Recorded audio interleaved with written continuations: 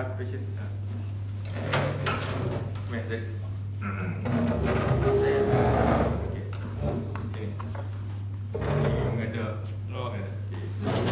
Ni first kali kalau kita buat examination spine, upper limb or lower limb, you need to screen patient. First you need to see whether patient diri okey ke tak. Tengok dia ada listing. Kalau tengok deformity listing tengok apa semua, you tengok daripada depan dengan belakang. Apa yang you nak tengok listing, tengok shoulder level dengan pelvic level. Pelvic level tak nak tengok macam ni, so you kena tengok. And then you see ni deformity tengok macam. Ideally you need to ask patient to open everything. Okay, but patient modesty, kalau perempuan dia pakai yang, kalau better lah yang sports bra ke apa. And then kalau lelaki pakai shorts lah. Okay. So yang buka sekarang, tak payah buka. Ini kita bayangkan saja. Okay. Then after that, after you dah screen ni inspect dia inspect semua. Then you inspect you screen the range of motion of the spine, the cervical spine dengan thoracic lumbar. Okay. Kalau spine punya apa nama cervical, flexion, extension, lateral ni panggil apa? Itu orang lateral apa nama flexion. Lepas tu dengan rotation. Dan nanti balik tengok what is the range of motion. And then during this ni you need to know, tengok patient ni ada sakit ke tak masa range of motion. Okay. Other than that, kalau ni you buat macam ni, thoracic lumbar buat macam ni. Okay. Rotation left and right. Okay. Lepas tu lateral ni sama juga. Lateral. Lepas tu flexion. Tengok sebanyak mana yang boleh. Lagi. Okay. Lepas tu dengan extension. Okay. Tadi masa you inspect semua, don't forget to palpate the spine. Palpate the spine daripada cervical sampai bawah. To see whether any deformity, any gibbous, any tenderness. Pasal bukan spine saja, as well as barang betul-betul masa. Okay. Tu dah biar. Screen. Then ask patient to tengok observe lagi. Jangan. Okay, tengok sama juga. Okay.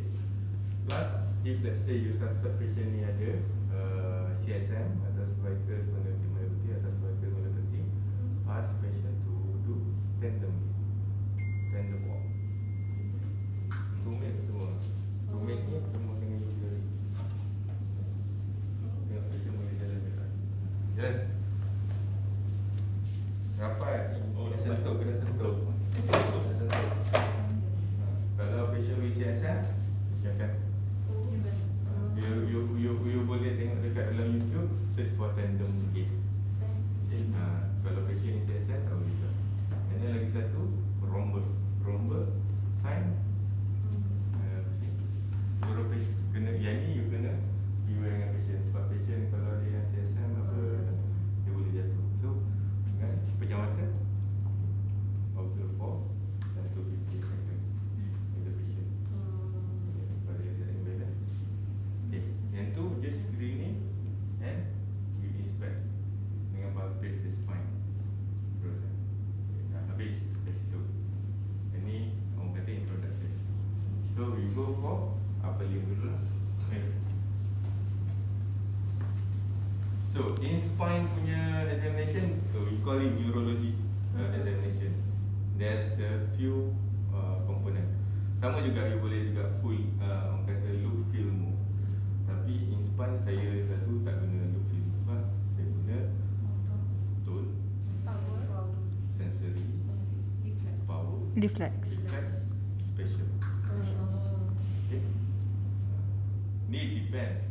That you guys tak perlu buat semua.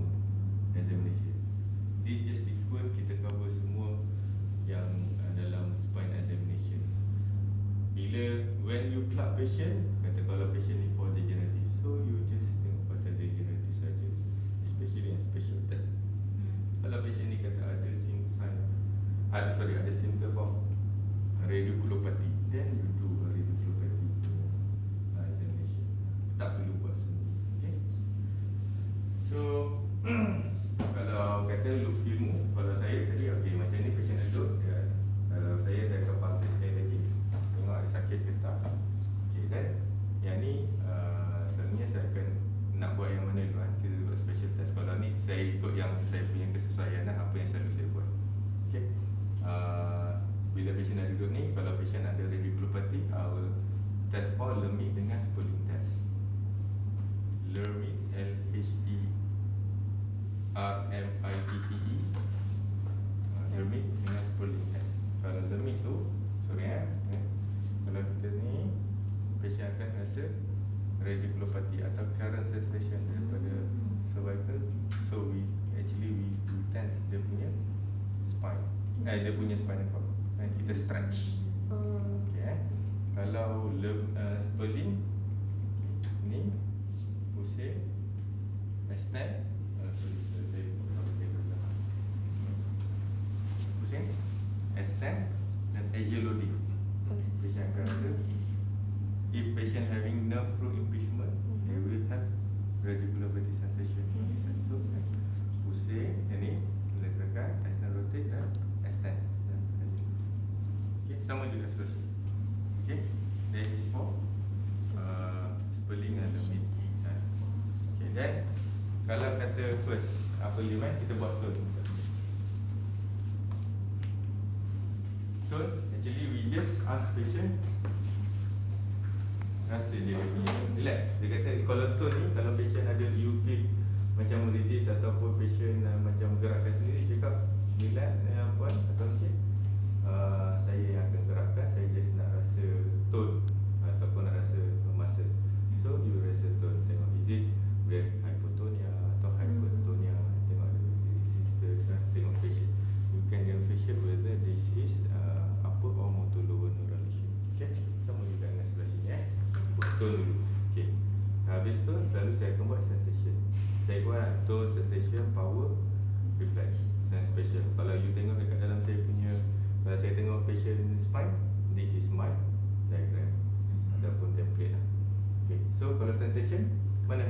Kalau ikut Asia, usually kalau sensation, power, reflex, semua saya akan ikut Asia chart.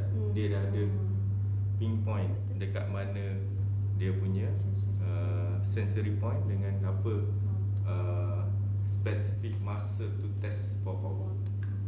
Kalau ikut ni 5 tip of shoulder, 6 dekat lateral epicondyle, sorry, 4, 5, 6, 7, 8, T1. So T1 middle condyle kan? Middle condyle. Okay. So kalau ada orang, kalau saya nak tengok budak ni tahu ke tak, ini ada rasa tak? Ini ada rasa tak? Kalau contohlah dia rasa sini. Ni ada rasa tak? Betul dia buat sini. Ni ada rasa tak? Sebenarnya budak ni tak tahu. Tak tahu apa function point of sensation, especially kalau dia tak buka saja. So 4, 6, 7, 4, 5, 6, 7, 8, T1. So you don't just ni rasa tak? Apa tu? Apa value kat situ? Saya pun tak tahu. Ini ada rasa tak? Apa kat situ? Saya pun tak tahu kan. Kalau saya tak tahu, budak tu in trouble lah. Kalau kata ni sama tak kiri kanan? Always start with your zero. Okay, forehead. This is your reference point. Reference point, benchmark ke apa. Sama. Lepas tu next ni dengan sini sama tak? Because this is two set of body prominence, your mandible and your forehead. Okay. Then tajam. Lepas tu baru you test. Okay, ni tajam. Sama tak macam dekat atas? Sama. Then is your benchmark. Ni dengan sini sama tak kiri kanan? Okay, so bila kata okay, sama. So patient dah tahu dah apa yang you nak periksa. Dan baru you pergi bawah. Sini. Tapi make sure compact left and right. Ada setengah candidate atau student dia rasa nak tajam. So apa? Dia nak tengok sebelah sini ke? Kita punya spinal cord satu memang betul, tapi dia supply bilateral dan left and right. So which one root ataupun part yang affected, you need to know. Okay? So alright. Mesti every time kita change level tu kan, macam C4 to C5. So C5 tu kita akan test reference point balik ke? Ni first je. Ni okay. Contoh ni dia punya flow yang saya selalu buat. Rasa tak tajam tak? Ni tajam tak? Okay, tajam. Ni dengan sini sama tak? Okay. Ni tajam. Okay, tajam. Tajam ni sama tak? Sama. Okay. Ni dengan sini sama tak? Okay. Ni dengan sini sama tak? Bila you dah set the reference point, patient dah faham, the next one will be okay. Dah habis sensation. So next Power. So ada cara macam mana kau nak ingat power apa lagi? Ingat bahan masa. Macam mana? Deltoid. Okay. Ni lagi. Lepas tu C6 check for flexion elbow, tricep berkai. Kalau C7 check for tricep, so kita extend lawan extension. Lepas tu kalau C8 introcell resist adduction. Tu apa? Ini C8. Okay lagi. T1? C7, T1? Baik. Kalau ada sajak macam tu, cuba tengok boleh sajak. Sajak 5, 6, 7, 8, T1. Dulu kalau kawan saya buat ni, dia buat ala-alamat 1, 5, 6, 7, 8 finger flexion, T1. 8 flexion. Finger flexion. Finger. So kalau kita buat T1 yang introcell. okay. Tarik. Pegang. Kuat. Okay. Bagus lah ni 5 lah. Sekejap lagi satu. Kalau misalnya you want to comment, ramai orang kata 5/5, 4/5. Usually saya tak tahu daripada mana benda tu, tapi dulu pun saya guna juga. Tapi bila saya selalu guna, ingat tu apa? Pecahan ke apa? Selalu guna MRC 5, Medical Research Council. MRC 5, MRC 4, MRC 3, MRC 2, 1, MRC 0. Ada 0? Ada terus tak ada. Tapi tak ada. Okay, so macam tu. So, tarik dalam. Ni sama juga, compare. Usually, kalau tangan kanan, resist tangan kanan kita. Kalau tangan kiri, resist tangan kiri. Kalau macam ni, tarik. Kalau tengah, tercium. So, you don't if you want to examine patient, you need to be comfortable and patient also comfortable. Kalau contohlah ni perempuan kan, you kalau katalah yang ni lelaki, kata yang examine korang yang perempuan ni apa Zain, you nampak dia handsome macam boleh lah. Yang tu etik, satu dah lari satu niat tu lah. Jadi to be comfortable macam ni. Tapi nanti dah lain ada je orang buat Januari macam ni saya tarik dulu macam ni orang tarik. Dan please tarik, I mean you test one by one. Jangan test macam jangan dulu. Kalau ni tertarik, habis masuk mahkamah. Okay, so macam ni tarik. So yang ni si berapa? Betul ni Pak? 5 lah. 5. Sebab saya tengok dekat yang tu, dia kata Dia ada ni. Tapi you follow asal chat. Asal chat lah. So tak ada sangat. 6, 7. Asal chat tu kat tepi tu je. Dia tak ada tulis satu. Oh okey je Pak. Tepi tu dia tulis. Flat hip okey. Flex, elbow flexion, wrist extension, elbow extension, finger flexion, hand. Ada. So Kita ada betul yang nampak. awal ini je ingat. Kita selalu baca. Dia bukan selalu baca, selalu tengok tapi tak tahu apa benda tu. Ini je. Okay. You memorize this one. And bila you memorize, jangan memorize macam tu saja. Dia dah faham lah. Okay, so sama juga kan. 5. Okay, 5. Lepas tu kalau saya terus buat 7 lah. Sebab mudah kan, patient dah flat, extend. Tolak. Tolak depan, tolak depan. Ini 7, tolak depan. Okay, dan bila nak buat 6, Wrist tu. ni kena stabilizekan wrist dia. Okay. Genggam ni atas. Nampak? Sama juga sini. Ni genggam ni atas. Tahan. Okay. Lepas tu finger flexion. Bengkok. Kalau kat dalam tu dia kata distal phalanx of ni je. Cuba dia ni atas.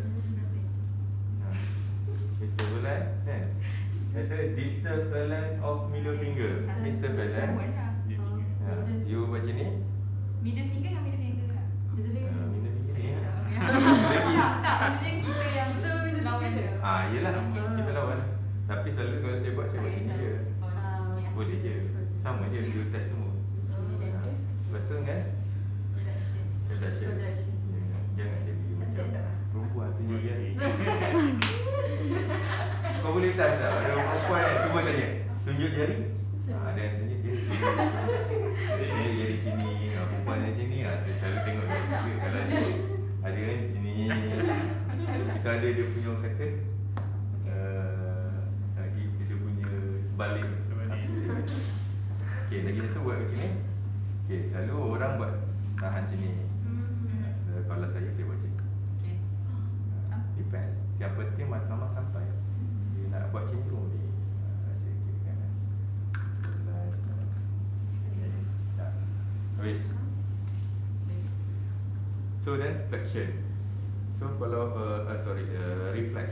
Kalau reflex, ada few reflex that you need to know for apa dia. Okay. Yang ni C5 sebab ni Basic bekel. C5. Dah tahu, you tahu ni C5? You tahu kan? Ni C5 kan? Kalau yang ni? Aku belakang. Aku tadi 6 5 6 6.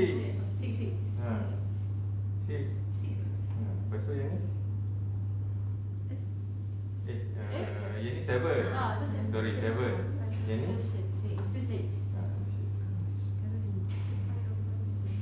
Mantap Berapa tu? Kau hyper-reflex. Normal.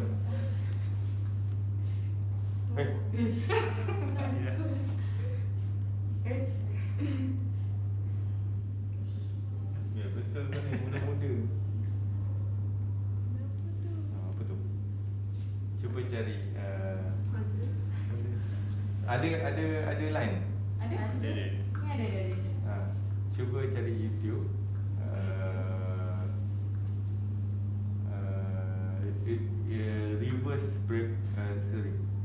Reverse brachioradialis reflex. Reverse. Atau inverted. Video Ni. tu. Sama ke? Tak. Brachioradialis. Ni sama? Boleh? Itu supinator. Ni? Tapi dia slash. Slash brachioradialis. Ni Ada berapa? dua kot. Ni kot. Ni ke? Ni? Ni? Ni.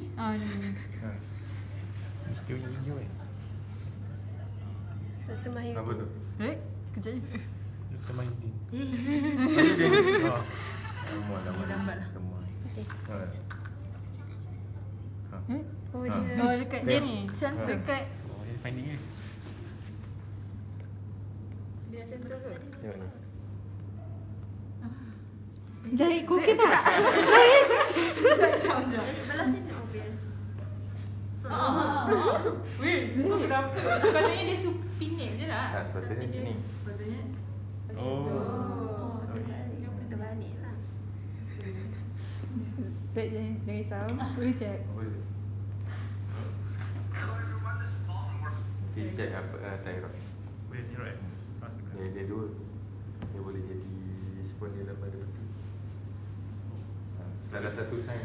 So kena pergi register. Tadi dah register dah itu. Salah tak apa aku pun ada. Dia kadang-kadang ada certain orang ada hyperreflexia, dia akan ada. Okay. Tapi tak sebab sini. Ni. Kalau ni nak tengok check Wazir sign. Wazir. Orang Malaysia tu W-A-Z-I-R. Z-A. Wazir Lepas ni sign. jadi Zaid sign. Dah tak dapat lah, dah ada orang. Dia ada Aduh, orang. line dia pun. Ni sama juga. Saya masuk ENT hari, ENT masalah problem. Relax.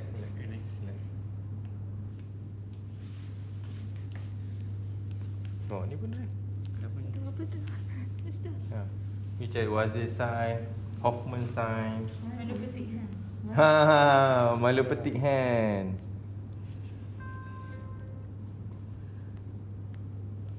Tengok jari, tengok dia punya distal index finger. Okey. Dia lecture. Oh. Nak buat saya. Kalau dia clumsiness tak? Kalau makan ke tiba-tiba tergabung, macam dah kecil, Tak ada tergigit pipi je. ada hyperreflexia. Kita memang tengok index je ke, Mister? Bukan dia semua kan- distal. Tak. Selalu index je. Ada sikit. Dia malu petik hand. Nanti cari kat rumah, nanti balik, buka balik, malu petik hand. You see. Lalu okey. Yang macam tadi yang special test saya buat kan, tadi yang spelling dengan apa, dengan apa nama, spelling dengan lemin. Okey. Dan Cervical. yang ni tadi lah. Yang reflex tadi, bicep, tricep and brachioradialis. Lepas tu kalau misalnya in apa nama, malu petik hand, you can, bila you tengok ni ada inverted atau reverse brachioradialis effect, ataupun you noted there's a hyperreflexia of the tricep and bicep, then you need to check macam Hoffman, Wazir to confirm your diagnosis. Dia ada lah sikit ni. So, Okay lah. oh ya. Sikit lagi kau. Lepas tu kalau misalnya ni, then you feel for pulse. Okay, pulse tu penting. Lepas tu kalau misalnya you noted there is a CSM in in elderly, you want to see whether there is higher up punya lesion, you do Georgia test. Kalau Georgia test, nanti is from the cerebellum, midbrain. Tapi dia above lah, above the spinal cord level. So yang tu hantarlah ke medical, ke mana-mana yang betul, surgical. Okay? Joe Jackson tu kita dekat jari juga. Jaw. Georgia. Jari mana? Okay, Georgia. Okay. Macam okay, special test baru. Wah. Jawa kan eh? Tak dengar lah ni. Okay. Dah habis. Apa lim? Khalas. Yang penting last kali, you don't forget to check for your pulse. Certain examiner very particular. Okay. Next, lower limb. So lower limb sama juga tadi. Kalau you not you buat macam tadi, apa, screening apa semua, apa-apa. Then nanti ada bau. So yang baru tak semestinya tak ada bau. Dah terbitkan awak punya laptop. iPad. So bila ni kita baring saja. Baring. So sama juga macam tadi. You do tone. Ni neurology examination, tone, sensory, reflex and special test ataupun power.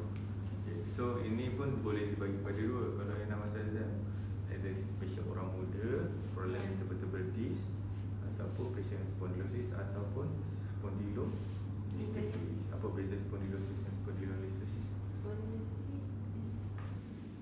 Translation Translation Itu. of vertebral. Ya, betul. Spondylosis apa? Spondylosis tu degenerative changes dekat Dekat mana? dekat Ha? Dekat bahu dia? Ha?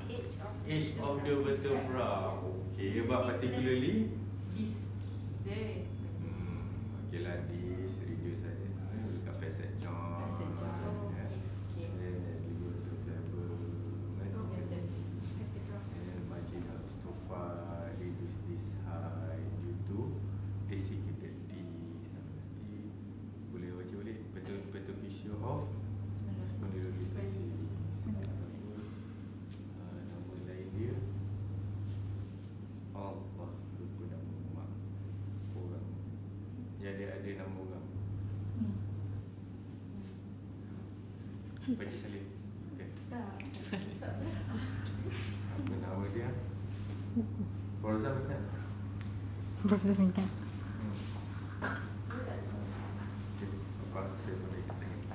So, bila you spine, ada orang kata kena ada bantal lah, ada orang kata tak ada bantal lah. Tapi for me, doesn't matter ada bantal tak ada bantal, doesn't affect your spine. Okay, first kali masa tadi, bila you check tone tadi, ni pun sama check tone, you check range of motion terus. Okay, so kalau macam ni saya akan buat. Okay, so relax. Okay, ni range of motion ni. Okay, buat macam ni. Okay, tengok terus. Lepas tu, you boleh buat range of motion hip. Okay, kalau test ni saya terus buat Faber test. Sebab you want to see apa Faber test tu apa? Faber test flexion, abduction, external rotation, FABER. For sacroiliacs. Sacroiliacs. Central. Kalau you buat macam ni, Sacroiliac. you rasakan dia patient akan sakit kat belakang. Sacroiliac joint. Dia ada satu padi. Nanti cari padi ni dah pula. Semua nak bagi kenyang hari ni makan. Ngangau je masih. Sama juga yang ni. Okay. Ni. Alright. Okay. Dia ada dua cara. Kalau patient ni assessor PID, I terus buat. Tak apa, kita go step by step lah. So, dah tone normal. So, sama juga sensation, you can repeat. Sama juga your reference point, dua. Then, you start. Macam mana nak start? Untuk spine, sensation for ni, tadi dah tahu. For L1 L1 kat mana? Okay. L2 dekat thigh. Oh, macam mana nak tahu? Jangan tie lah. Jangan tie. Medial. Medial.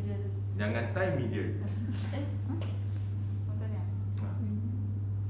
Point, kalau tengok dalam secap, point kat mana? Dekat Dia kata Dekat kat mana? tie je lah. Mana? ni, proximal thigh.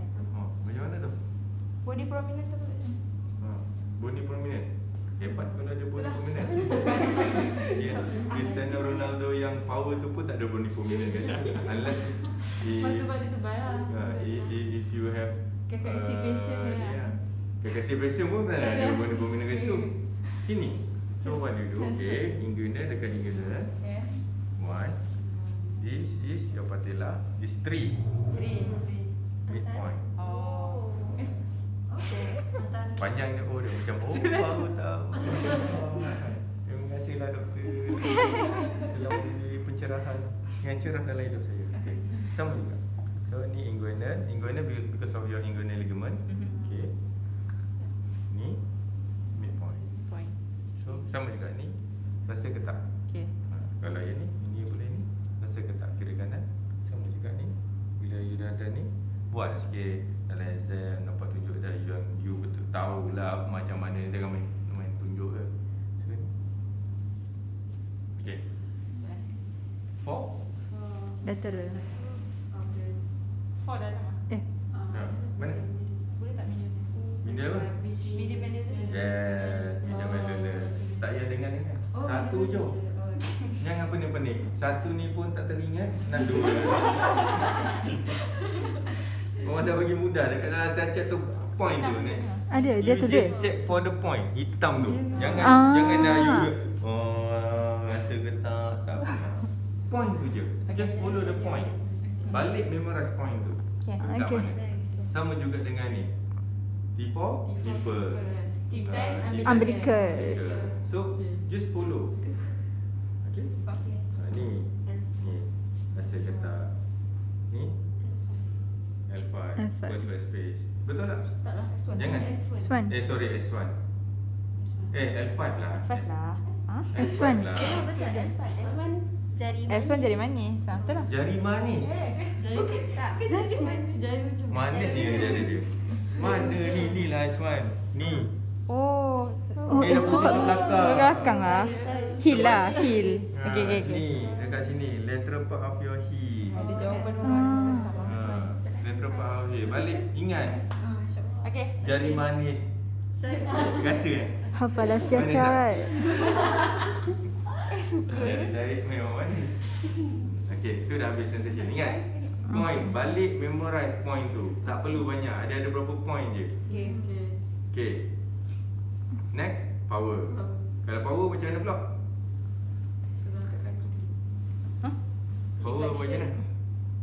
Kawan, hip flexion. Yalah macam mana? Apa value yang you test? Oh, value. Macam tadi juga. MRC 1, 2, Okay. Macam mana? Ya, okay. Macam mana test? Apa level mana you? L1, hip flexion. L1, L2, sorry. okay. Lepas Hip tu, apa? Flexion. Flexion. Lepas tu?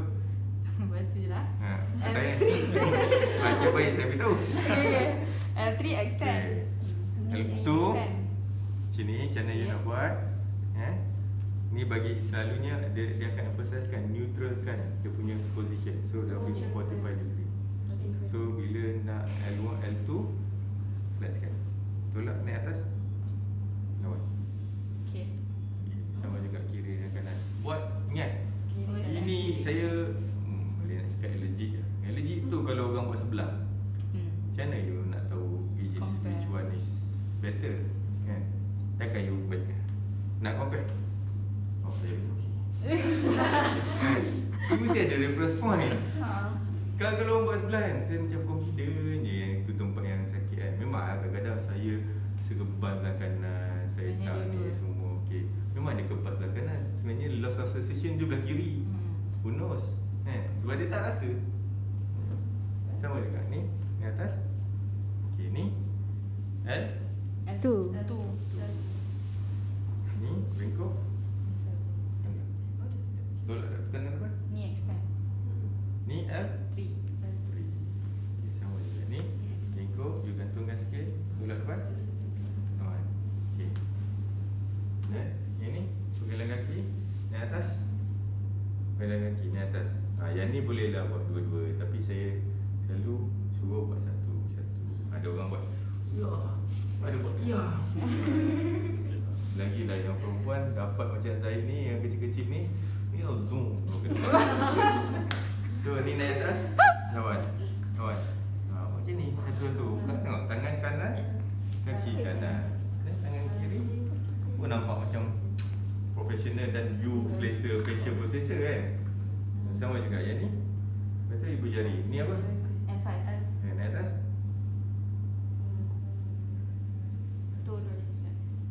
Ada orang sini, ada orang sini, tapi saya duduk sini. Ni atas, ibu jari ni atas. Okay. Rasa kau lemah. Okay. Ni atas. Biar sakit belakang. Tak ada. Banyak pula finding ni. Lepas tu tolak S1 datang. S1. Tolak macam tekan minyak. Kau bawa kereta ke bawa motor? Betul. Motor tekan brake. Break. Itulah aplikasi dalam kehidupan seharian. Okay, tu S1. Okay, dah. So, then reflex. Relax.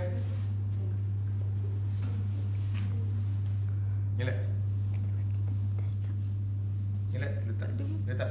Angkat. Satu dah. Apa ni? Reflex.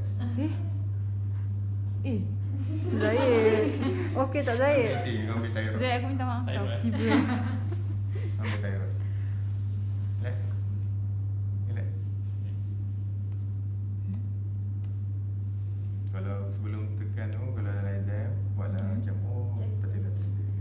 Walaupun Okay, sekali relax. bila kau hentam kena kat patella, at least okay lah, adalah showmanship sikit. Okey. Apa lah?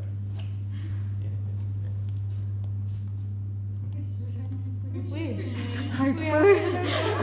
Kalau unilateral selalu abnormal tau. Ini je. Dah tu okey. Itu apa value? 4. Alpha.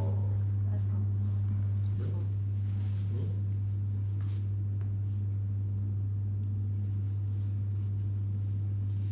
So bila yang ni, you kena relaxkan your anterior tibial tendon. Relaxkan. How you to relax? You just hold the anterior tendon.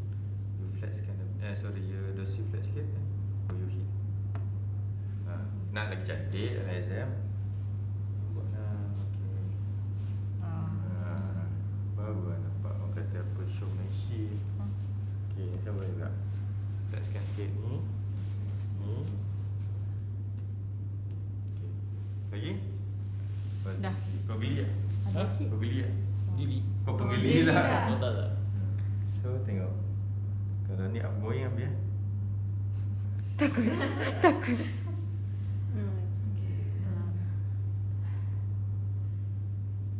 Dia tahan tu, dia tahan. Tak, tak. Ni tak boleh tahan. Kalau tak. Orang geli pun tak boleh tahan. Ya. Dia gini je. Iman. Macam apa ni eh? Ha? Oh. Dia cakap tanya ni ada wave. Sekejap nak try. Ya, tak ada wave. Nanti kau suruh Mr. Kumar pergi check kau. Oh. Hari Jumaat ni dia jadi ni model.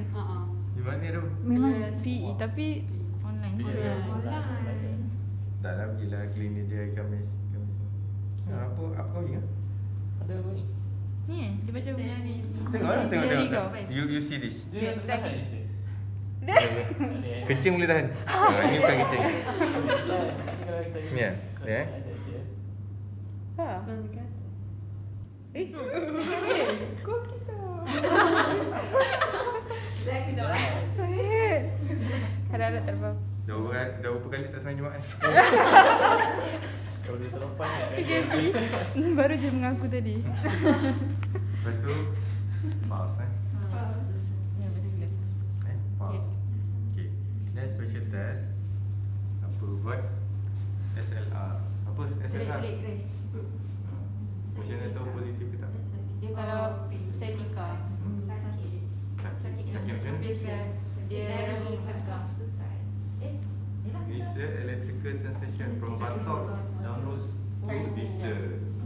So tengok straight, tengok position, relax, biasakan. Berapa belajar? Kalau yang ni sampai 100, kalau lipat ke mana? Okay. 30 tu 30 to 60. Kalau juga sakit, maksudnya dah sedia lah. Tapi macam berikan lainnya sebab dah ni. So bila ni tengok sikit tak? Okay. How many tests of this one we call provocative test. Sama juga macam learning dengan schooling, is a provocative test. How? Apa dia? Straight leg. Ya. Straight leg. Apa? Okey lah. Bagus. Ha? Lasik. Lasik dengan bowstring. Bowstring. Kalau lasik tu saya tak panggil lasik, saya panggil lasik nama orang ataupun saya panggil SST, Sciatic Stretch Test. Static stretch test. So macam ni satu. Kalau dia kata sakit, sakit lah. Orang suruh cakap sakit. Oh, sakit. Okay. Monoton Tak betul. boleh ni lah. Lakon. Lambat tu. Oh cakap sakit. Sakit. Okey, sakit kan. So sakit dia kena cakap. Kalau kata sakit belakang, tak. That is not a provocative. This is no static. What type of pain? Sakit. Kalau jangan.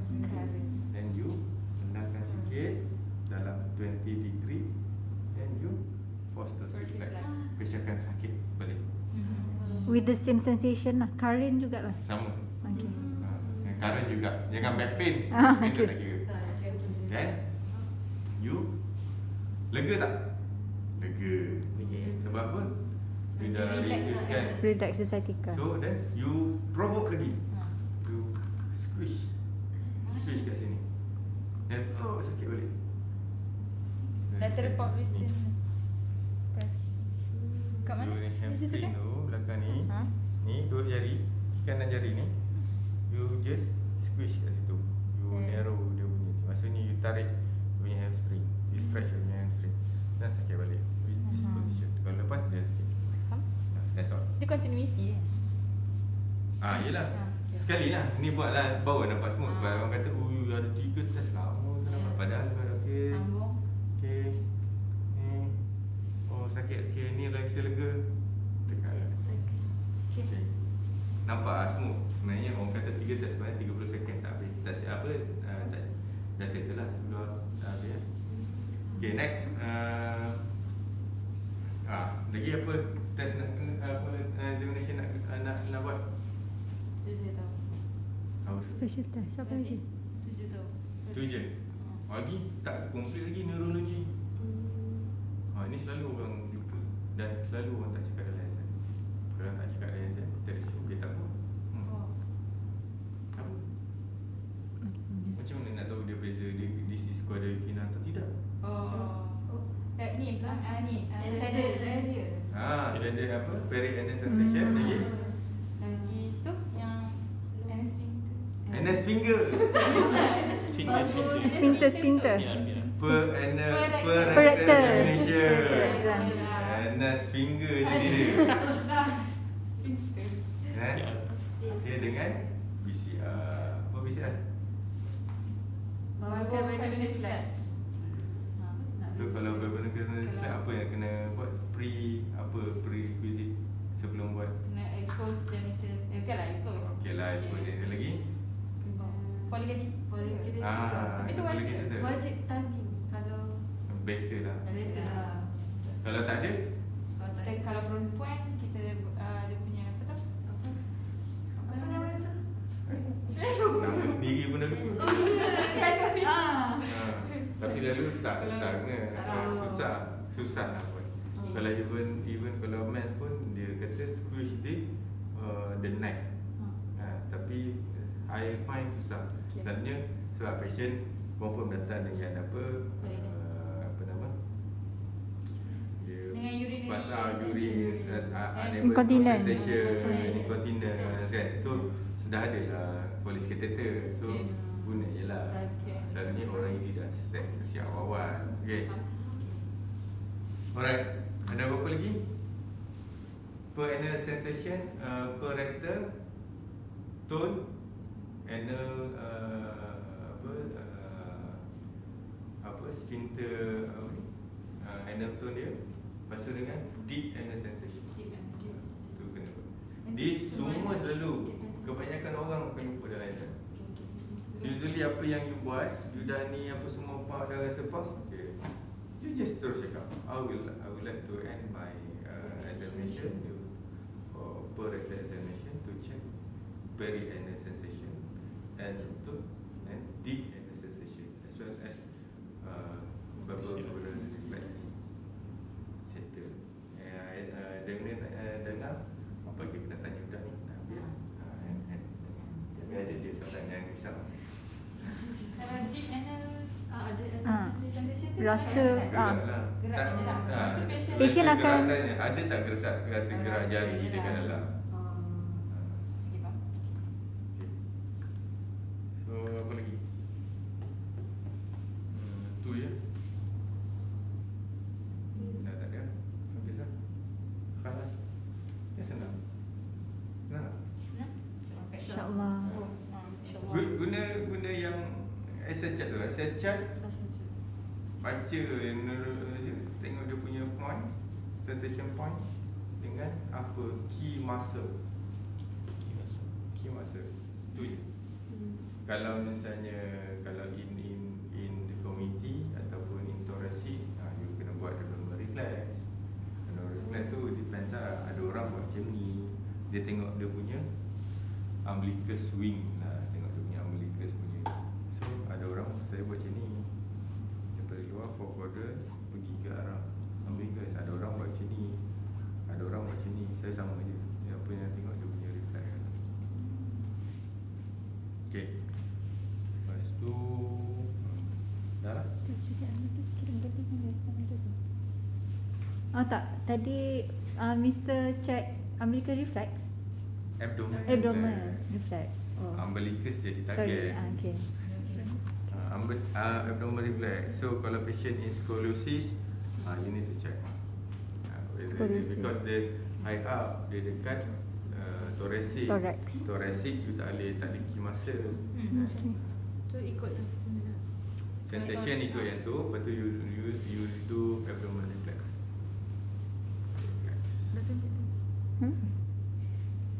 Kalau untuk sensation ikut ni kan, kita akan memang ikut titik-titik hitam ni lah. Semua. Tengok. You just follow dia. Ya, hitam besar tu nipple. Tu tak payah ikut. Sebab dia ikut titik-titik hitam kan. Dia nampak yang lain tak ada titik hitam, nampak yang besar je. Yang kecil tu, yang semua ni. So T4 dan T10 follow by tu selalunya yang T5 ni lalu two finger bars. Estimate lah. So T10. Selalu yang you need to know T4, T10. Lepas tu tengok level lah. Ya, ada certain orang yang T ni ikut ribs. Tapi sebab auto yang kita tahu upper limb, lower limb, you must know. Saya rasa ini pun you need to know upper limb, nipple level, umbilical level, lower limb. Sama juga dengan yang ni tak perlulah, yang tu you tahu perianal sensation and the anal tone. Then this one is important. Elbow flexor, recess sensation, ni semua penting. Ni semua penting. Kalau lagi cantik macam mana you nak. Ni ada tak belakang dia? How you want to formulate this? Yes. You want to know is it complete? Start. First you need to know complete. Ni sian member bagi. Ni duduk lah. Kita boleh. Dari bangun. Dah tidur. You need to understand all this. Okay. This is kata the way how you want to communicate from each other lah in medical lah. So yang senang A dengan B, tahu lah. A is complete, E is normal. Complete ni maksudnya complete no motor sensory function. Dia loss. Ada loss semua. So yang ni B, so BCD yang problem, yang you akan macam mana lah. Tapi sebenarnya simple je. Dia ada key point dia. So incomplete sensory but motor function is preserved. Not motor function, sorry. Tapi yang sensory dekat dia ada the preserve neurological level and include the sacral segment. So as far dia spare. Okay. Okay. Kalau yang preserve tu sensory je lah. Sensory je preserve. Okay. So motor tak preserve. Kalau yang ni is just dia tengok dia punya level. So dia punya ni you see dia punya motor apa, the motor orang kata tadi MRC tu panggil bergrading. Okay. Kalau dia punya muscle grade less than 3, C. Less than 3. More than 3 which is 4 lah. Janganlah 5. 5 tu akan ni.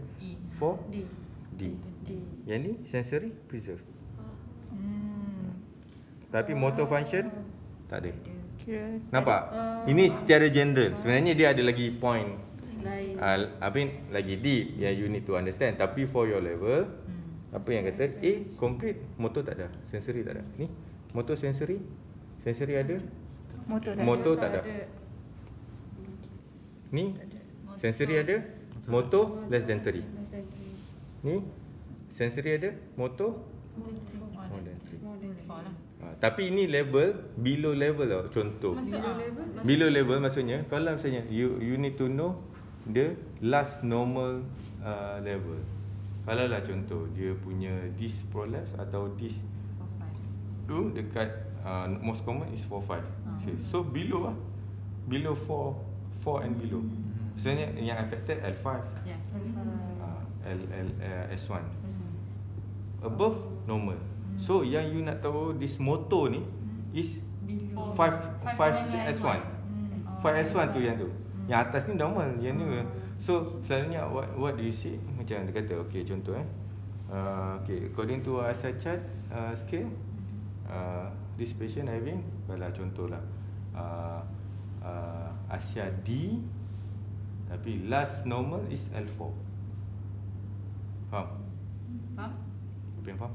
Dia sampai F4 tu dia 5 je, normal. So below that dia dah reduce. So ASIA D last normal level is L4. Tu yang ayat yang kat atas ni Yeah.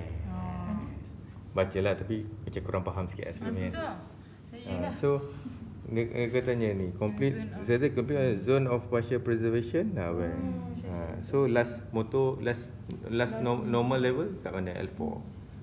So below that bila you cakap macam tu ASIA D last normal L4. So I know L4 L5 is first is incomplete, last normal is L4. So L4 5 5 S1 it could be dia punya level grading is 4 atau 3. Dia 3, dia ni 3 or less. Less motor kan. Ni mana ya? C. Less than 3. Maksud 2 1. 3 4 D. Ni grade of 3 or more. Yang ni kena faham tak? Dia yang dia tak ada yang tadi tu yang B, C tu 3 3 less kan. Ini tak, ini sama. Yang ni C. Yang ni satu je. Jadi satu je. Ni 3 or more. Ni less than 3. 2 1 0. Baik tak? Power ni. Kiranya kalau examination kira ni bukan matematik. kita orang expected tu ni lah bagi kalau you guys dapat keluar ni memang I dekat dalam markah tak ada tempat lain lah, I A je lah. Kalau you dah dapat sampai this level meaning you are good. So kita tak teragak-agak bagi A kan. Korang main CGPA ke? tak ada pass fail. Untuk saya dulu main CGPA, pass fail pun ada, tapi CGPA tu tapi selalunya saya ni tak ada apa pun kan, buat tak tahu. CGPA kan grade